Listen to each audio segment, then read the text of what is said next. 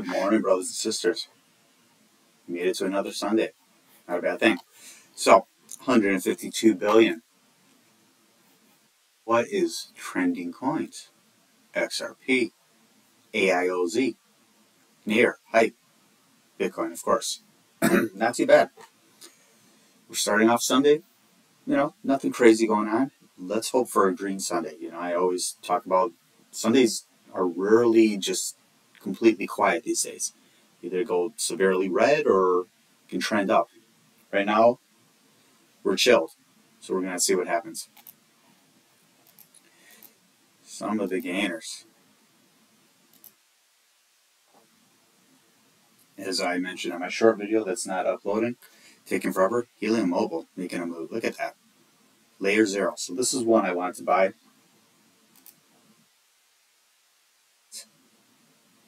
I'm not buying it at this price.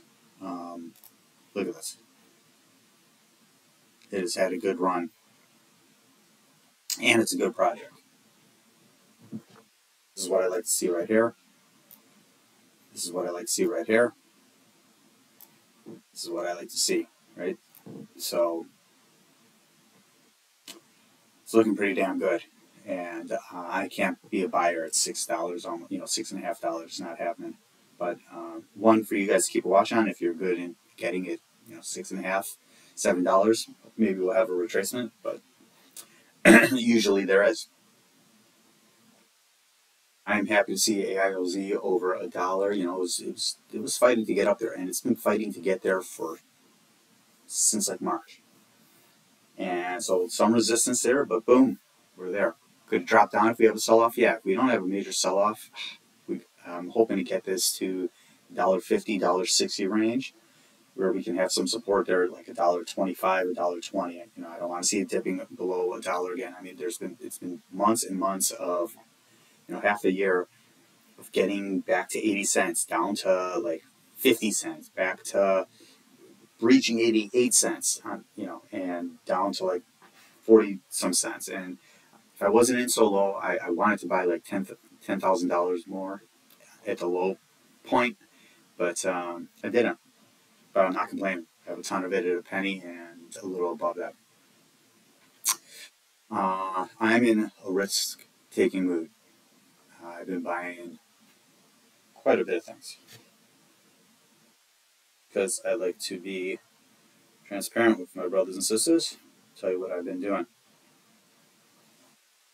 I'm Morvello. Got into a project that I've been looking forever. Vara. It's just a gamble play. VARA.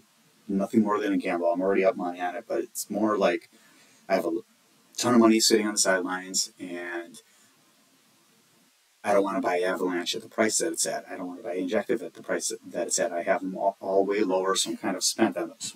Would I like another 100 to 150 Avalanche and Injective? Yes, but I'm not doing it at this price.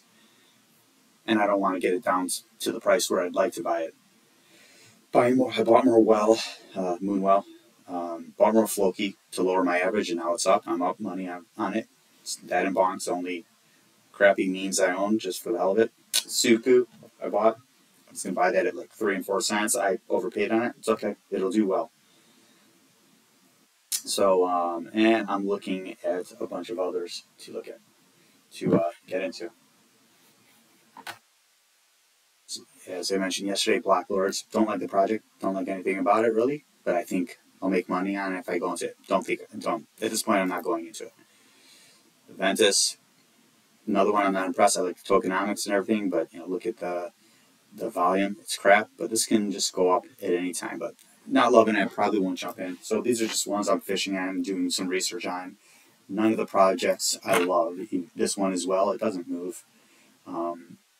There's things that I like about the project, the tokenomics, but it's sometimes not enough. Sometimes not enough.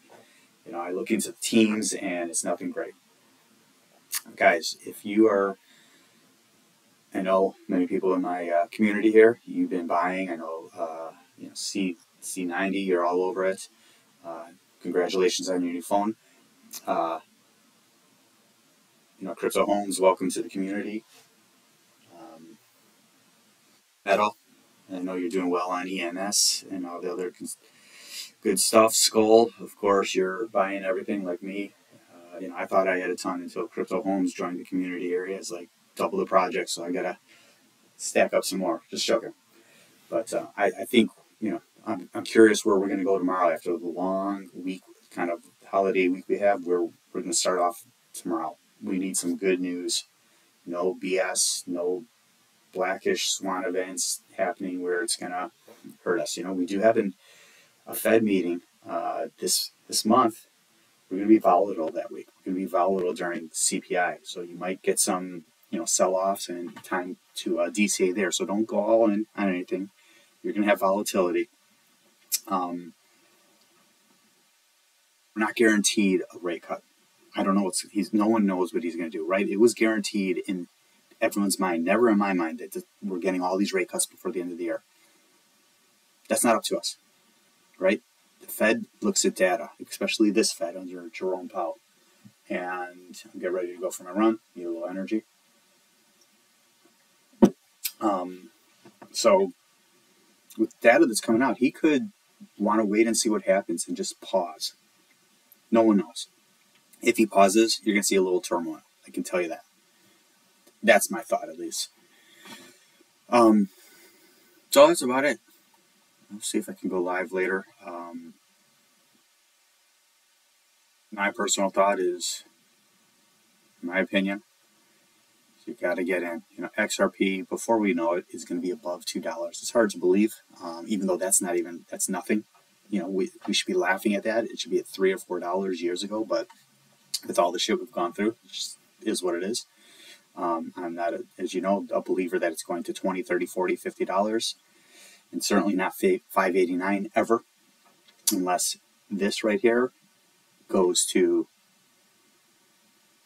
50 million, right? They're not going to they're not able to get rid of 7 billion. So supply, they have more to dump on us as well. But if we can get this to $2.50, a lot of people who've been patient like myself will be very happy with Cardano. So things are looking, guys, we're in a bull market. We are in a bull market, and it is not even crazy yet. This is nothing. I will always say this. I know you know it's coming, who are in my community here. It could end at any time, meaning if some shit hits the fan next week, or today, or tomorrow, or stuff really happens economy-wise, it's over for a while. I don't see that happen.